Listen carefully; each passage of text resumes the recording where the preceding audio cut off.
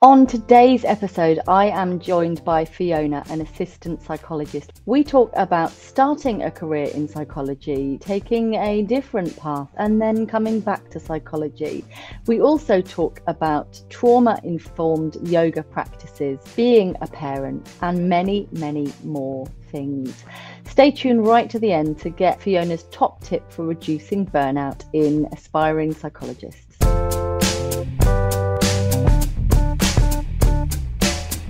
If you're looking to become a psychologist, then let this be your guide. With this podcast at your side, you'll be on your way to being qualified. It's the Aspiring Psychologist Podcast with Dr. Marianne Trent.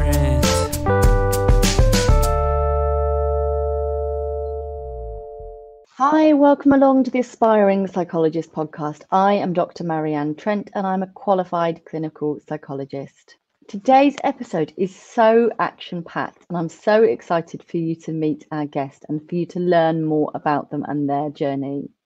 Fiona Jenkins is in her early 40s and she reached out to me because she'd discovered the podcast and was finding it really useful. She's got so many interesting viewpoints and I hope you find today's episode really useful. I look forward to catching up with you on the other side. Hi Fiona, welcome along to today's episode of the podcast. Thanks for joining us. Thanks for having me. So as I did say in the intro, you contacted me.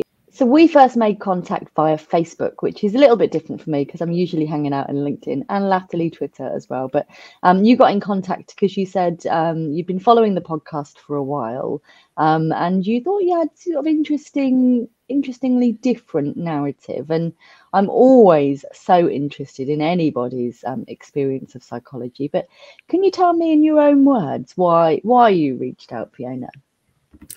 Yes, so I became aware of your podcast, I think, when I was searching for more information about the CAP role, so the clinical associate in psychology role, because that's something that had come on my radar.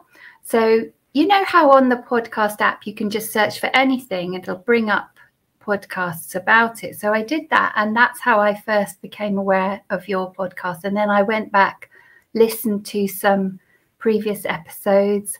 I've read the book, not the Aspiring Psychologist one, the Clinical Psychologist Collective, which was really interesting and useful and kind of gave me that sense like of possibility. Oh, okay, maybe this isn't impossible actually.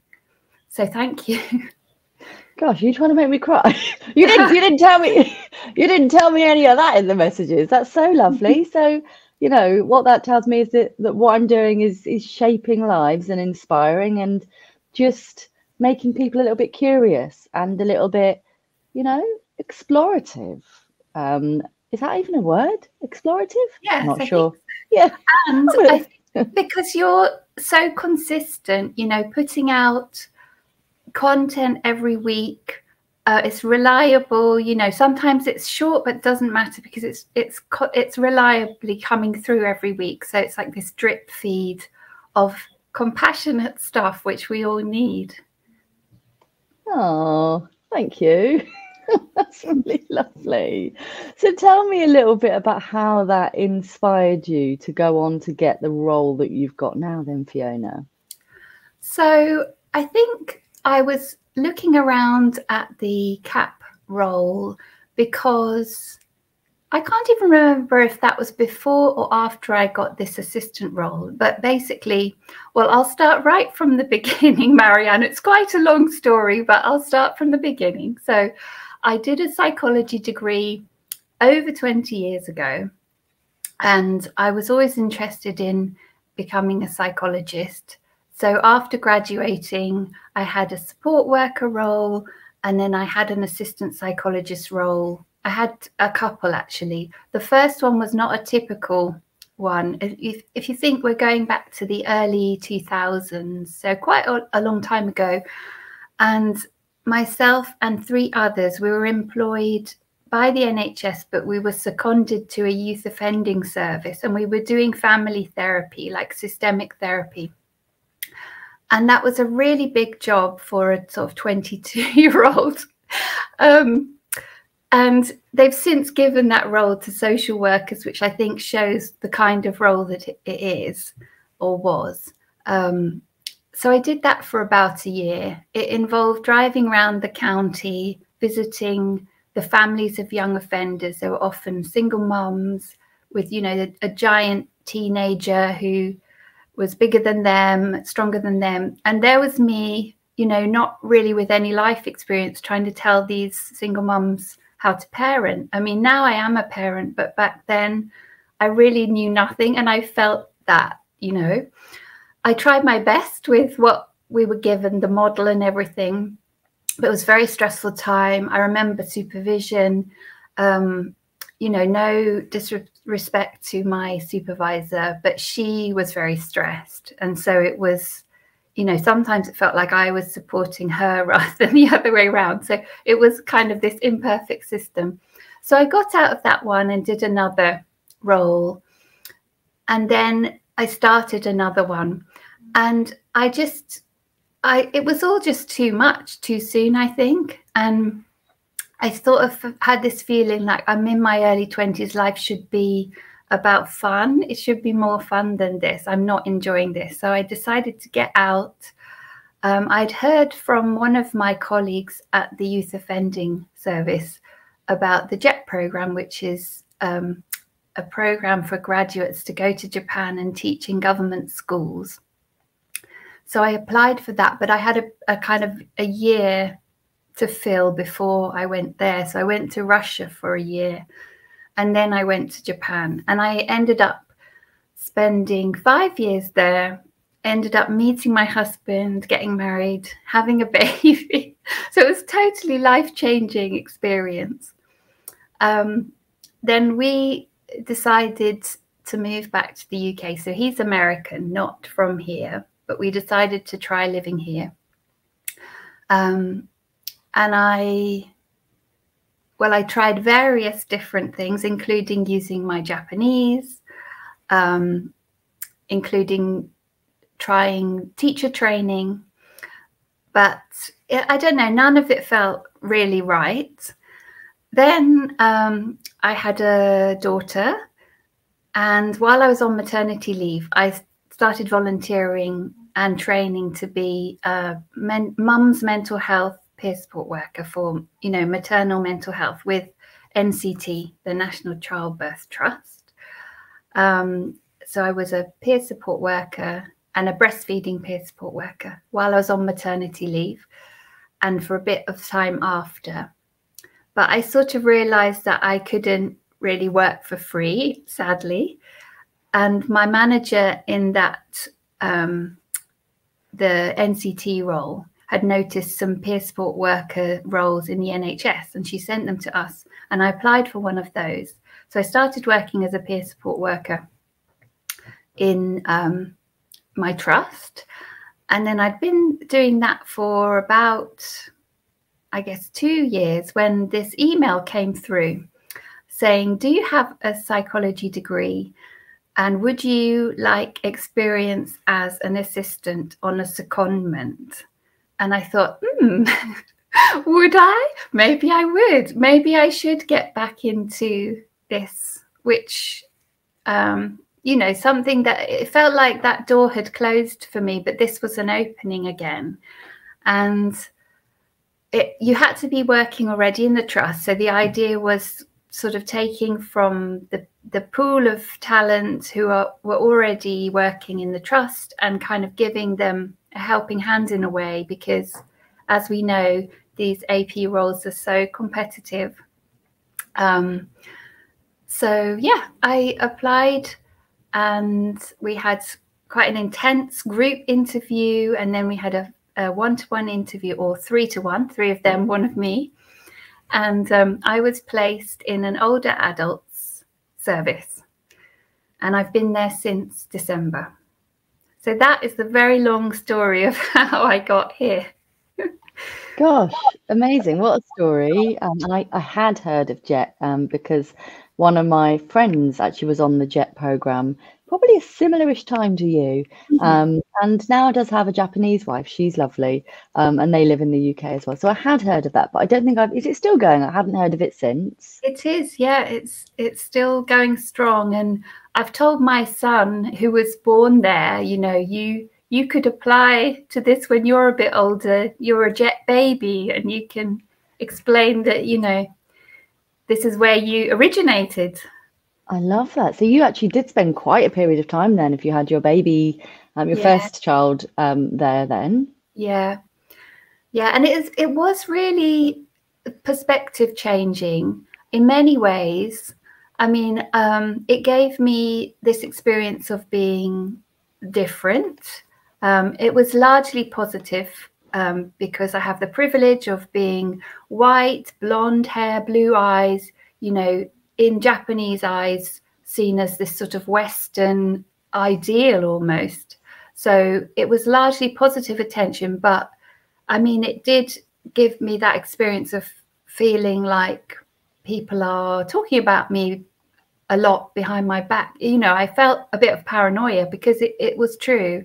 We were being talked about behind our backs or just in front of us. Yeah, so it was a really different experience. And, you know, the culture is very different to ours, very kind of collective rather than individual. And yeah, lots of really great experiences, thought-provoking experiences. Yeah. And I think, you know, you described so powerfully the brilliance and the what we can learn, what we can value about going out and seeing in person different cultures for ourselves. So as you were speaking, it reminded me of being in Thailand, and I was quite a lot younger and quite a lot blonder then. And people chasing me down the street, calling me Cameron Diaz, and I was like, I didn't like Cameron Diaz. They're like, Cameron.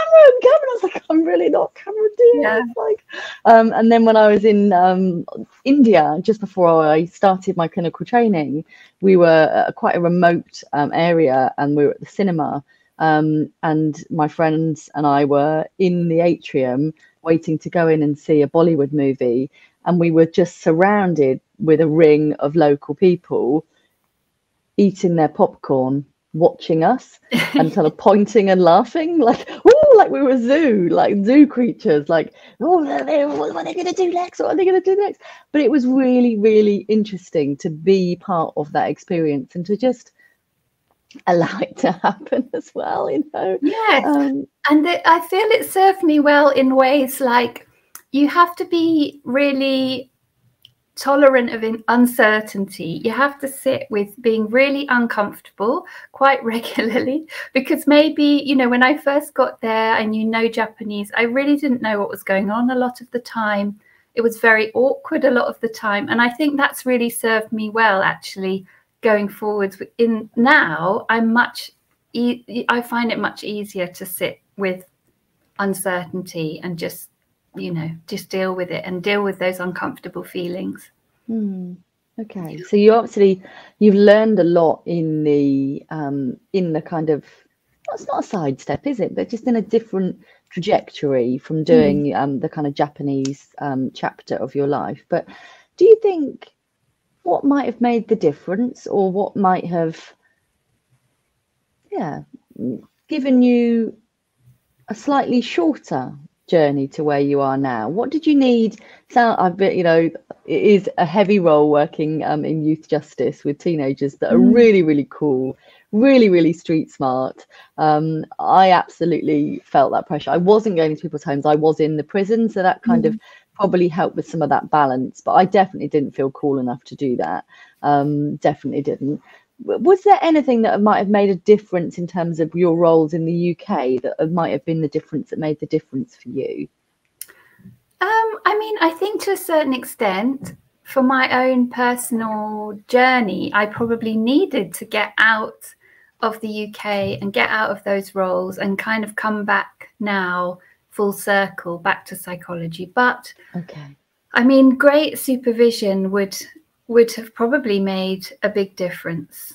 because I know this, because I'm now lucky enough to be getting that great supervision that I didn't have back then. And that has made a big difference. So I'd say it's two things. It's me personally developing and growing up, but also that support. Yeah, absolutely. And I think when we become parents, for me anyway, I can't speak for you, I can't speak for other parents, it just changes everything about everything. It changes how I relate to people.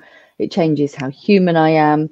I feel like before becoming a parent, it definitely felt like there was a work persona and a sort of home persona, like a genuine personality. I think it's reminding me of some of the personality development theories around crystallized intelligence and crystallized personality. So some random rumbling that's going on in my brain about that. And I felt like before they were quite separate, whereas I think becoming a parent and then probably the pandemic has meant that it's all just, for me, I am the intervention, and I'm more the same person across all of the settings now. Have you experienced anything like that in your parenting journey? That's really interesting you say that, because for me, it's almost the opposite. I feel so boundaried. I feel so lucky that I have my family life and I have this wonderful job, but I have no choice but to really just switch modes from work to home. And especially with time boundaries, because I can't stay late because I have to leave at that time to go and pick up my daughter from after school care. So for me, it's very separate. But yeah, in terms of bringing yourself to the work, of course, it changes you on some fundamental level. Yeah. Yeah, there's nothing like knowing that you're going to get charged a late fee pickup to make sure that you leave work on time. And I find that's quite useful, actually, in terms of, because sometimes we can, I was listening to that song People Pleaser earlier. I don't know if you've heard that. She was the lady, the Cat, someone or other was singing it at Glastonbury yesterday, and I was listening to it. It's a good song. And I think many of us as psychologists can be people pleasers. What I like about children is they can give you a really nice way of saying no and being assertive and being boundaried without it making it like you're being difficult. No, I do actually want to finish work at 5, so I'm gonna, because I'm really sorry, I've got to, because I've got to pick my kid up. But I also think for people who aren't parents, we as a society should allow people to leave at 5 because their job finishes at 5, and we shouldn't have to use an excuse. And I feel quite strongly about, caring for the carers. This is one of my real interests, is like, who is looking after these people who are looking after some of the most traumatized or damaged members of society? This is going to have a knock-on effect if we're not looking after staff. And that's one thing I'm really, really interested in, is bringing more care to the people doing the work. I think it's so needed. Yeah, so I'm absolutely aware of the impact of vicarious trauma and how we need to think about supporting our staff. But this also reminds me of a conversation I was having on Twitter in May. The British Psychological Society had really been trying to build people's awareness of the fact that the NHS wellbeing hubs that were set up to support staff during the pandemic are actually no longer going to be funded, or that was the plan at that stage. And Stephen Fry had got on board with a video which was sort of rallying the troops to really think about trying to encourage the government to continue to fund those. So, one of the roles of this podcast is to talk about, current themes and debates in psychology. So if you are listening to this and you're interested in that, do check out that movement on Twitter, and I'll make sure I put a link in the show notes for anybody that wants to easily catch up on that too. So yeah, really, really interesting and really useful stuff. So thanks for bringing that to our awareness, Fiona. And it also made me think about when I was in services and I didn't have children, when it came to sort of divvying up leave at Christmas, there was a definite kind of suggestion that probably I ought to do it. And so I probably just did do it because I definitely felt like, oh, it'd be nice for them to have time with their children. But what we learn when we become parents, or even before, and we give ourselves permission to take a nice long break of sort of 2 weeks, it's how good that feels, doesn't it? To completely switch off from work. Yeah. So it's, thinking about treating people as humans, regardless of their parenting status, isn't it? Yeah. So we are a similar age, I think. As I went to university in 1999, I just turned 42 very recently. So, it's interesting that we had largely similar experiences, but we've, come to a similar-ish place, but different trajectories. So is your plan clinical? Are you sort of heading in that direction? I think I'm going to give it a go. I think one of the benefits of being older is feeling like if it doesn't work out, there are many, many more options open to me, and I don't feel like it's the be all and end all, which I think is a really internally powerful position to be in, because really, I think, I can see so many different options. As I mentioned to you, I'm a yoga teacher as well. So I'm lucky enough to be doing this role part-time, this assistant role part-time. And on my other days, I teach yoga. I've got a class going, or a group going, for community mental health service users, which is paid for by the NHS. So I feel there's another path I could take if the clinical route doesn't work out. But ideally, I'd like to be sort of using both in my work, using the body as well as the mind. So yes, I'll give it a go. I'll make an application and see how I get on, but with quite low expectations, as it's been a long time since I've done academic work. I'm possibly getting involved in some research on one of my days. I'm exploring that because that's my kind of weak point. Not weak, but rusty point, because it's been such a long time. So we'll see. I'll give myself a few tries, maybe 2 tries, but I can't, keep on trying and trying for many years. I don't think that would be good for me. Although I admire people who can do that, who have the stamina. Yeah, you get to decide, don't you? And I really love the book. I'm not sure if you read it, The Body Holds the Score, and that talks about trauma-informed yoga, which is really, really powerful. I think they give an example of childbirth. If somebody's had a traumatic birth, then sometimes getting themselves back in that birth position can suddenly make them feel really scared and really vulnerable and really out of control. And it's because the body has held the score. It's remembered that that's a stress position, and that's something, no good's going to come from that. So it's really, really interesting work. Yes, it is. So I've done a bit of trauma-informed yoga teacher training in order to lead this class in the community. And the sort of things we learned, it's so fascinating. Another really great book is Trauma and Recovery by Judith Herman, which I recommend to all of your listeners. As a psychologist as well as a yoga teacher. And what was I going to say? Oh, yes. So a lot of this thinking about trauma is that it's kind of pre-verbal. So actually working with the body can be more helpful to someone than working with words. So I believe in both. I really believe in the power of talking therapies, but for some people, maybe that won't work. And for them, doing some work in the body will be more healing, or they'll make more of a breakthrough. So I'm very keen to explore all this more. There's so many things I'm interested in, Marianne. It's like difficult to find the time to pursue all these interests, but I have got the rest of my life, the second half of my life. So I will just crack on with it all. Well done. It sounds really brilliant. And, even being able to kind of pitch your services to an NHS organisation and having them go for it, that's no mean feat. You've done really well there as well. How is the class going? How are the participants finding it? So this is, I think, about the third or fourth, I think it's the fourth round that we've run. So it's me and an occupational therapist take the group. And yeah, we've had some really positive feedback in the previous rounds.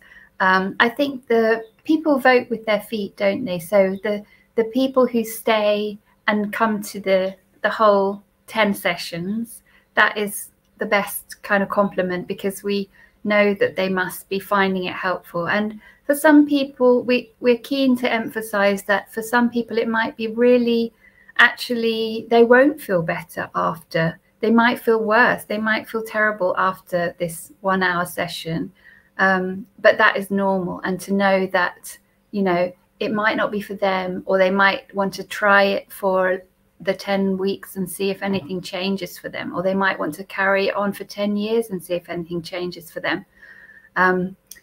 But yeah, we're having people coming back and staying, so that is a compliment. So we think it's useful to at least some of our group members. Good. And okay, I've got so many questions for you. I'm so interested in everything you're saying. So one part of me thinks, are you outcome measuring it? Are you measuring your change? Are you demonstrating it? So very good question, and very pertinent, because I have just started this introduction to evaluation course, which is also offered for free, which I found about through work. And it asks us to choose a project to evaluate, or to start to think about evaluating. I've only just started the course, and this is the one I'm thinking of. So I'm lucky because my occupational therapist colleague suggested we do a measure at the start of this one we've just, well, we're nearly at the end of it. We're kind of doing it termly. So at the end of this term, before the summer holidays, it will end, and then we'll do the assessment again. So it was the core 10. Don't know if you know that one, but that was her suggestion. I'm very grateful to her. So hopefully we'll have a little bit of data. We've also got the qualitative data, where we ask people to write some comments about whether they found it helpful, or, you know, what was their experience. Amazing. Yeah, always, for anyone listening and for you in future, if you're doing any sort of group or any sort of intervention, or even just an assessment, do outcome measures. Just get them done, and then do them in the middle, do them at the end, and just see if there's any change. And you know, if even if you think, I don't know that we've necessarily got time to do anything with those, having the data is really important. And then if you ever get like a master's student or a summer placement student, sometimes looking at that data can be a really nice short-term project for people as well. So yes, outcome measures are so important. I don't use the core 10, but I do regularly use the full version, and I really like, so it's 34 questions for anyone that's not familiar with it.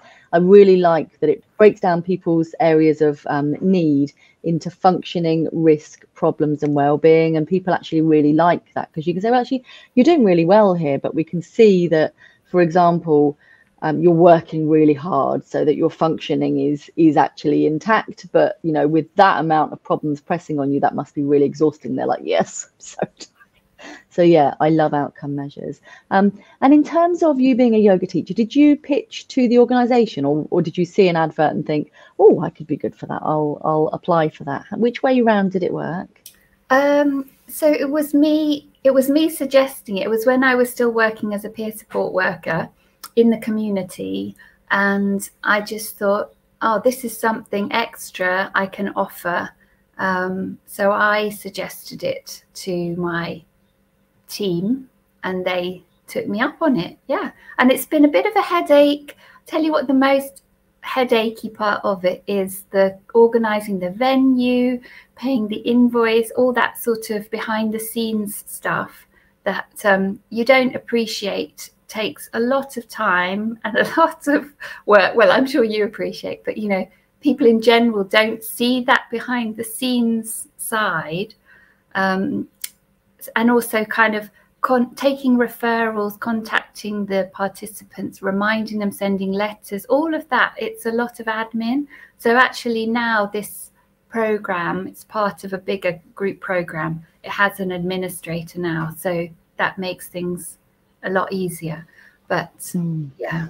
Absolutely. I remember when I was working in the NHS and the first time someone asked me for a purchase order number, I was like, I don't even know what that is. It sounds like it's going to be quite a lengthy process. Okay. So yeah, I've definitely learned more about that in private practice. But yes, things in the NHS often don't, or in any large organisation, don't happen overnight, do they? And there's many people involved in the process that, in order for things to be rubber stamped. Okay, so we've covered so much. Such an interesting, useful episode. Okay. So work-life balance is so key, and you've obviously indicated you've got a real passion for reducing the potential for vicarious trauma. Even applying for the dclin can be a pretty tricky process, and some people do burn out, and that's not ideal. What advice would you offer for anybody to reduce burnout? Yeah, that's such a great question, because thinking back to my early experiences, I think probably what I was experiencing was burnout, actually. And I always felt like I had to be doing more, reading more, using my spare time to study more. And I just got really sick of it. So now I do not do that at all. I try to keep my work to the most part into my work hours. And the rest of the time I pursue the things that I'm really interested in. And that just makes me a more well-rounded, happier person, for sure. And with the yoga, when I was doing my yoga teacher training, as part of our course, we were basically, to pass the course, we were told, well, you should be practicing 6 days a week. That doesn't mean you have to do an hour's class 6 days a week, but you should be doing a little bit of something yoga related every day. Maybe it's 5 minutes of breathing. Maybe it's reading a chapter of a yoga book, but something, just keep doing something 6 days a week. So since doing this, I really notice a difference.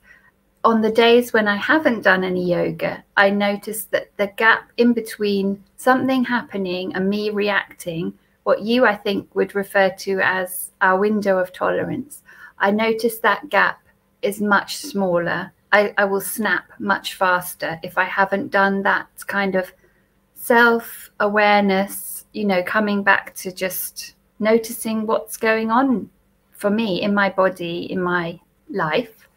So I'd say, just like I said about you, and you just consistently putting out something every week, it's little and often rather than one long class once a week. Whatever it is you decide is for you, just doing it little and often. You don't have, it doesn't take a massive commitment, but a little bit every day. It's interesting you say about my consistency, because I like a streak. I find it easier to go for streaks. So if I was to miss a week, I may miss a month, so I just keep going consistently. Yeah. But I realized on Friday, I've been trying to work sort of quite hard to get an article finished that I was writing. And I realized that I hadn't actually edited the podcast episode for this week. And I suddenly thought, right, I'll just record a really quick one just so that I've done it, and so it's consistent and so it's done and it's out there. And then I realized that I had already recorded one that I needed to edit. So I just edited that quite quickly and got it done. But I almost just, do you remember that episode? You might not be around in those days. There was an episode called I Can't Be Bothered, something like that. Yeah, I do remember that. Yeah. So honest. I think that's really important, to be honest as well. Yeah, but it crops up, so I thought, I'm going to make this into a topic, because some days you'll be like, yes, I'm really lucky to have this assistant job or to be a trainee, but I can't be bothered. I'd rather be in bed reading, and yes, there's just something about that. It is about being authentic, and whilst we do love our career, we also love time in a hammock, Yeah. Like doing nothing. As we should, so we can bring our energy back to the role, right? Yeah, you can't give from an empty cup. Is that the saying? Yeah. It is, and it's absolutely true. I could speak to you for hours and hours, Fiona, but yeah, the audience might quite like our episodes, punchy and pithy. So thank you so much for reaching out. It's been an incredibly useful episode, and yeah, do stay in my world. Let me know of any other future topic or episodes that you think you might find helpful. And yeah, it's just been a real privilege. Thank you so much. Thank you, Marianne. Thanks a lot.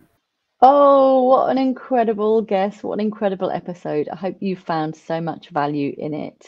We realised in our post-recording chat that we didn't get round to talking about the dynamics of being supervised by people who ordinarily you might well be younger than, but you might well be older than them. There might be different dynamics. And so if that's something you'd like to explore, please do reach out and we can get you on an episode.